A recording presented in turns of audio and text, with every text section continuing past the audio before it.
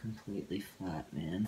Hey guys, what is up? Excuse this disgusting pimple on my face. I am breaking out under all of the stress that I've been dealing with these past couple of weeks. Today it is October 9th, so that means tomorrow morning I'm scheduled to have my top surgery. I can't believe it's happening. I'm so excited. I'm just containing all this excitement because I know I still have to pack and clean my room before I go to my dad's. But I just wanted to capture on camera that this is the last day in my entire life that I will ever have to wear a binder again. Oh my god. Last time. Yeet! I will check in with you guys later. Binder free. You guys, what's up? It's Harrison. So it is 11:40. This is the night before surgery. I have surgery tomorrow morning at 8 a.m. I have to be checked in. So I'm just about to go to bed. I'm very lucky and fortunate to have two loving dads under the same roof that can offer me a safe haven while I'm recovering. Yeah, so I can't have any liquids or any food past midnight, so getting a drink, and that's going to be difficult because I like to drink in the middle of the night without knowing it, so I'm going to have to hide my Gatorade. It still feels unreal. I think it's really going to hit me once I'm in that hospital gown in the room. It's going to hit me. A big part of this, a big part of me coming out and being so public about it and persevering through a lot of things with my trans identity is that I had to make a very tough decision at the age of 11 that no 11-year-old should have to make. I had to sacrifice my identity to conform with everybody around me and to blend in and to feel welcome in my own home, and most importantly, to be loved by my mother. And that was the biggest sacrifice I've ever made. I sacrificed who I was, everything I wanted in life, everything I liked, my personality, and there's a lot of years of my life I wish I could take back, but this surgery is the first step to get my life back and to enjoy the rest of it that I have on this planet. I'm doing this while I'm young, so I can still enjoy the world and do things I've always wanted to do. The way I was looking at it was I had this little ghost boy following me around ever since I had to make the decision. You know, always saying, why did you have to bury me? Why did you have to, you know, take me out? Why did you have to kill me to get accepted by other people? They always tell you to not compromise your identity for anybody and to never change for someone. And I never knew what that meant until I came out and I found my identity. Buried under many years of suppression.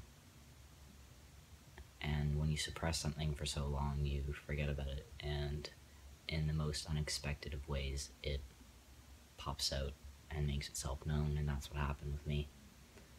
But I've been working hard. I've been doing all this on my own, and I'm super proud of myself, and every little thing that I do for me is a pat on the back. And when I look in the mirror, I'm happy, and I have a warm feeling inside. I've been able to resuscitate that little boy. That little boy is me. Every step that I take, I'm getting closer and closer to reuniting with myself, and I'm so excited. And I can't wait to be free. So these moves are gonna go. I'm ready to love people because I love me, and I want to share that. But yeah, good night, y'all. Love you. Good morning, y'all. It is 6:20 approximately, and it's surgery day. Woo! I'm exhausted. I'm really exhausted. That's 6:25. I overshot that a little bit. But yeah, surgery day, yay. I'm just getting dressed and brush my teeth and get ready to go to the hospital. I'm extremely hungry, extremely thirsty, and I can't have anything to eat or drink, so that sucks ass. So I'm wearing my favorite button-up shirt, and for the occasion, some Halloween underpants. Stay festive. But anyway, I'm just checking in. I might check in again when we get to the hospital, but fucking tired. Too tired to be nervous. But all that'll change. See you later. Peace out. Alright, peoples, so tiny update. We're just a little one. Just a wee update. Just a wee update. We're on our way to the hospital. Of course, rush hour in the morning. Yay. Show our friends the daily Toronto commute. Yep, this is it. And we just got on the highway, so we got a long way to go. It's 7 a.m. It is 7 a.m. That's what I said. Yeah. Hey, you must be your girlfriend. In a second, you'll be wrapped around my finger. Cause I can do it better. There's no other, so what you gonna think? She's so stupid, what the hell? I think I want some bacon. I really do right now.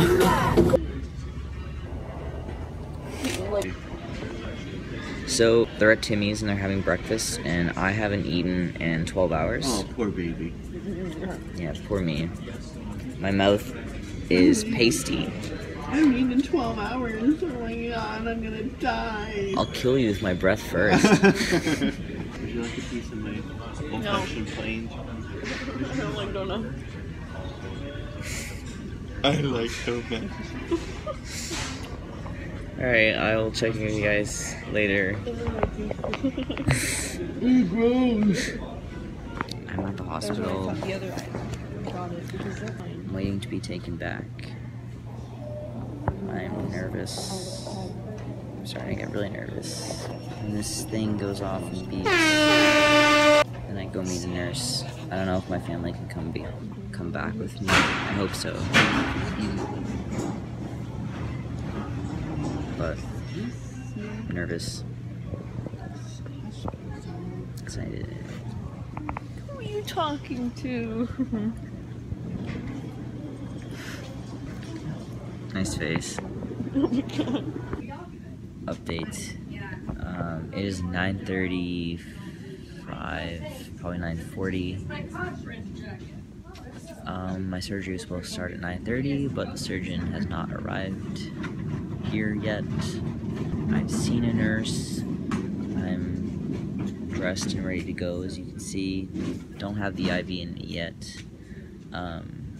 Took a few Tylenols, but I think there's something laced in them because I do feel a bit tired, but not enough to knock me out. Currently laying on a stretcher, just waiting for her to arrive. Family is getting a little bit impatient with me too, so that's okay. I'm excited. Nerves are kind of wearing off because I just want to get this over with, because right now all I can think about is food and a drink. I am starving and I'm thirsty, so that's all I can think about right now. It's probably the last time I will see you guys before I go under, so wish me luck. Peace out. Bye bye boobies. Harry, what's up, bro? It's your cousin Max. Just sending this video, bro, to give you send you all the best of vibes, man. And send you all my love. Tomorrow's gonna be the day, man. I can't wait. Tomorrow's the day. It's gonna be sick, bro. I'm wishing you a speedy recovery, bro. Love you so much, dude. Everything's gonna go fucking beautifully, man. Sending all the love from here in Ottawa and the family. Love you, man. Peace.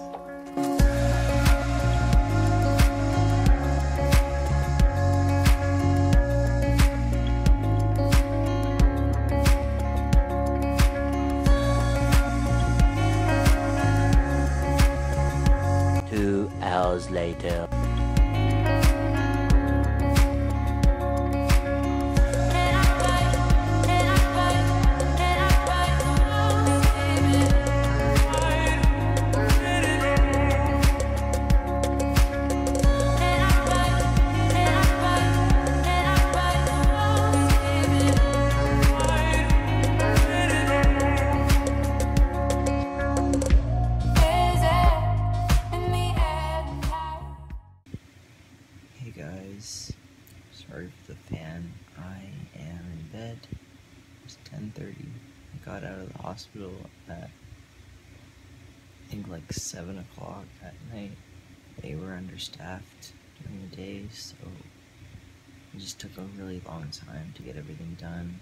The left side is like perfect, but on the right side I have a small hematoma, hence the bruising up here. The doctor said it should be draining on its own, and if not, she would have to drain it. It would only be a concern if I had hard lumps under my skin, and in that case I would have to go back into surgery, but there were no lumps. Everything is smooth, everything's fine. I'm not gonna lie, I'm a little nervous about it. I've been having a lot of nausea, and they've perforated my skin quite a lot. They couldn't find a vein on my one arm when I was going under, so there's like holes all over my arm. I had a hole for the IV, I had a hole for the other IV. I feel like this process was harder just because I had no food or drink inside of me. So every time they would give me something, I would feel really sick. I'm a little sore. I just find the more I move, the more I use my arm muscles, the more they twitch and drain and make me feel nauseous. I just had a small nap. It's been a lot more painful than I thought it was gonna be. It's very difficult. It's very scary. Like, I just hope everything goes well, you know? Because I do not want to go under again. I hated that part. Like, hated it. I just want to heal, be left alone. So I see her tomorrow at 4 p.m. for a post-op, and she will change my bandages again. But as soon as I got home, well, not really as soon as I got home, but I was moving around too much in bed, and the right side, the hematoma, started draining, and of course got all over my stomach, my back, my arm, my phone. Luckily I've had my dad and my stepdad Steve to help me with everything. They're real champs, because I'm stubborn. I don't ask for help when I need it. So anyway, I just wanted to update you guys while I could, because now my chest is gonna start hurting because I'm talking and moving my arm, and I think I have to go pee, so I'll be in some pain. But anyway, wish me luck. I'll check in with you guys later when I'm more mobile. Alright, peace out.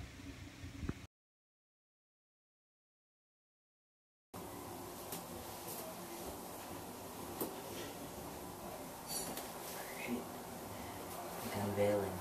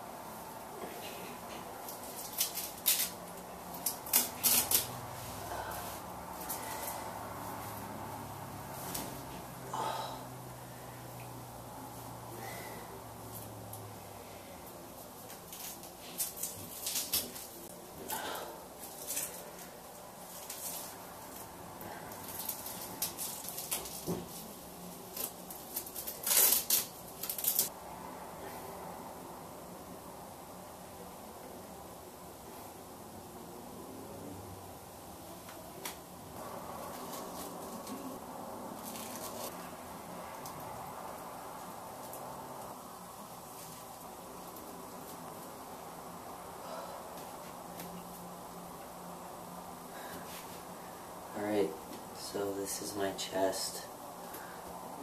1 day post-op. I'm still slouching. I'm still in a lot of pain. Looks awesome. It's painful. It's not glamorous. But it's totally worth it.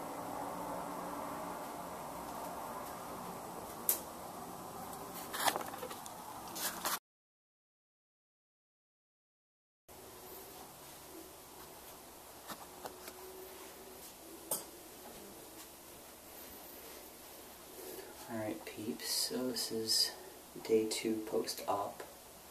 I'm not in as much pain. It's just there's a lot of fluid in my stomach and up here. I have a lot less pain in my neck and I have a lot more mobility in my arms. But yeah, that's good enough. Hey, what is up you guys? It's Harrison. I just got out of the shower. This is my chest. 2 days post-op. Still a little bit of swelling on this side here. Overall, it's doing fantastic. Can't even tell with the angle of this camera, but it's improved so much and I am so happy. Completely flat, man. It's awesome. Day 2 post-op. Just wanted to show you guys. Just about to hop in the shower. So I'm just gonna take off my band-aids right now. This side might be getting drained tomorrow.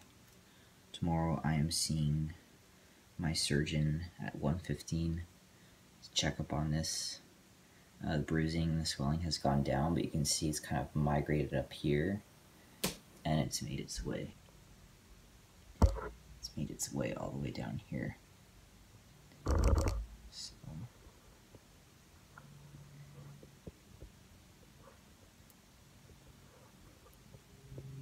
I can't help but to worry about every little thing that's going on, down to the little air bubbles that are sitting right up here. So yeah, just lots of pressure. Lots of pressure. Yeah. So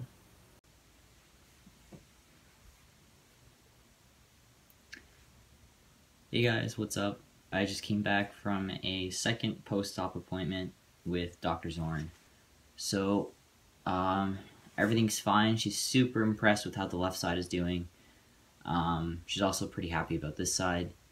But just as a precautionary thing, she drained it a little bit.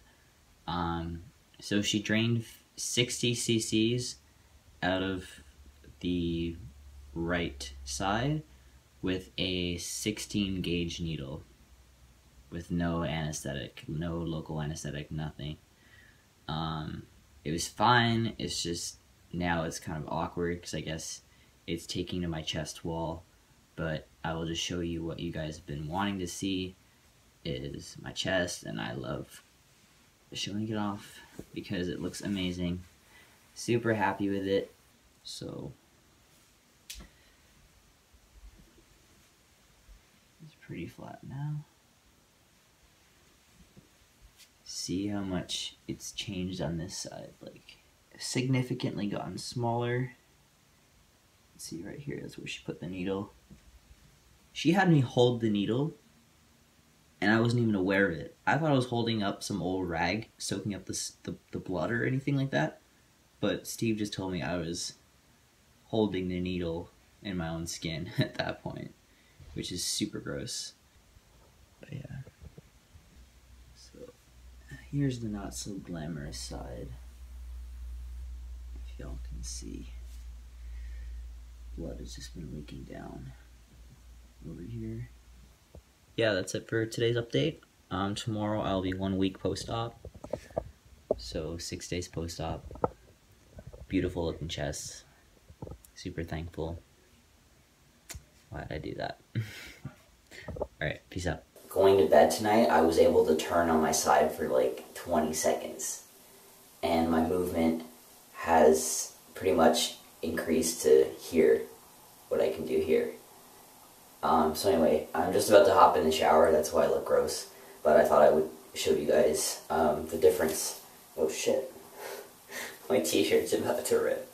So I'm still bloated from all the fluid up here, because a lot of it's migrating to my stomach. As you can see, I'm still kind of bruised, so a lot of the swelling is being drained into my stomach, so I'm very bloated at the moment. The fan just went on, but anyway, this is what it looks like. I'm just going to take off my bandages. Some of the sensation around here is returning, but I still can't feel anything on my nipples. Holy shit. Holy shit. This looks so good, and I'm like, as the days go on, I'm more and more mobile, and the swelling goes down. I'm not as dopey. I'm much more happy and appreciative, and I'm a lot less sore today, so it's probably the good mood and the meds. But yeah, when I wake up in the morning, that's normally the worst pain, because I've been off of painkillers for like 8 hours, so I wake up feeling like there's an elephant sitting on my chest. It looks so good. I'm gonna have to hit the gym a little bit, but it looks so good. I'm so happy. I'm just gonna take you guys here so you can see a little bit. So anyway, I'm gonna hop into the shower. It's gonna be bliss. And yeah, I'll check in with you guys later. 1 week post-op. Hey, what is up, you guys? This is Harrison. I am, what day is it? 16 days post-op. So last time I checked in, I just got my hematoma drained. So I just went to go get it drained again on Tuesday. This time, 70 cc's came out of it. She said that Tuesday coming up would probably be the last time that I would go have to get drained. Middle of filming, a-hole.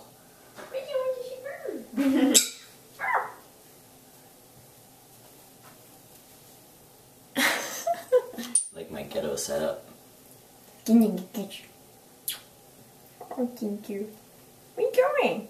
No! She doesn't listen to you. Stop. Stop. I don't want your big bird. No. Yeah, so Dr. Zorn said that this Tuesday coming up would be the last time I would be getting this guy, or I should say this gal, drained. Right now I'm calling her my camo boob because of all the bruising. Alright. This is my chest 2 weeks post-op. Obviously I am bloated still because of the inactivity. I've been going for walks, but you know, I haven't been to the gym or anything, so I look, you know, you need to hit rock bottom before you make your way up, so this is rock bottom, people. This one's pretty much healed, just minor cuts that need to heal over, and obviously there's swelling here and up here. Really no need for explanation. Super happy with it, nonetheless. I just gotta be patient. That is it for today. I will tune in with you guys later. I hope you have a good night. I'm gonna go shower, so peace out. Hey, what is up, people? Just want to get this in the frame. I fucking love this hat. Tomorrow I'll be 3 weeks post-op. This shirt, although it is crappy, I haven't been able to wear it even when binding because you could see my chest, and this is the first time that I could wear it and be completely flat in it. Like, for real. So today I went to go see Dr. Celine. I got my hematoma drained for the 3rd time. First week we got 60 cc's out of it. Second week we got 70 cc's out of it. And this time she didn't even mention the number, but it was probably like 10. So I just wanted to show you guys what my chest looks like now, 3 weeks post-op. So this is my chest, 3 weeks post-op as of tomorrow. So this is side view, and then side view. Yeah. But yeah, this is my beautiful chest. I am so happy with it. I can't wait to play volleyball. I can't wait to go to the gym and look buff as fuck. Dr. Zorn has been amazing, and using her words, this was a home run. So I am super happy with my results. I'll give you a little bit of a close-up then.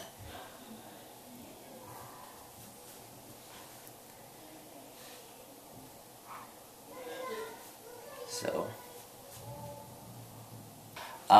anyway, that is it. Just a short update. I wanted to show you how the progress has been going on and where the bruising is now. I hope you guys have a great night, and I will see you maybe next time. Hey guys, it's me, doing a last check-in for this video. I am officially 1 month, 2 days post-op, and I'm just going to show you my chest right about now.